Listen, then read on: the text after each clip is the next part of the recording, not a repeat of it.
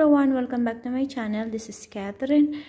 At bago po tayo pumunta sa ating recipe for today is please don't forget to subscribe and just click the bell button for any notification if either I will have a new video to be able to update you. So, ito po, ang mga ingredient ng aking lulutuin ngayon is chocolate chips cookies.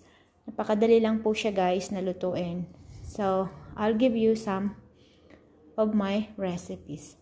Okay, I just need eggs. Isang itlog lang po siya. Then, 1 3/4 flour.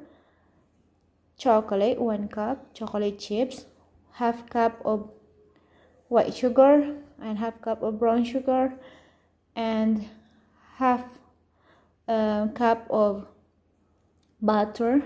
And just 1 teaspoon or 1.5 teaspoon vanilla. Okay? So,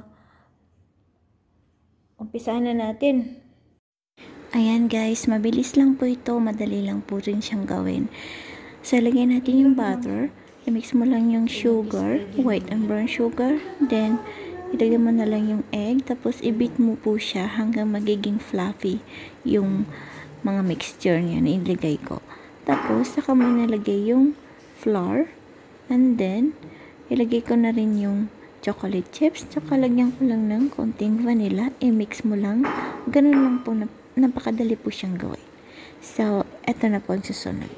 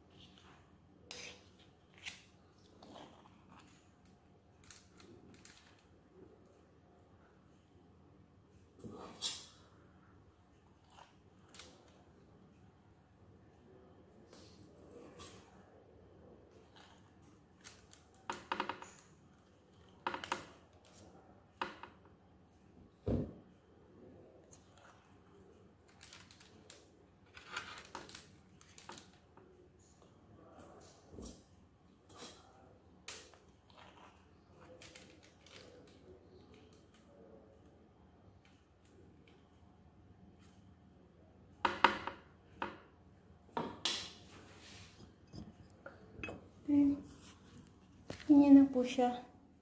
So, lalagyan na natin siya sa oven.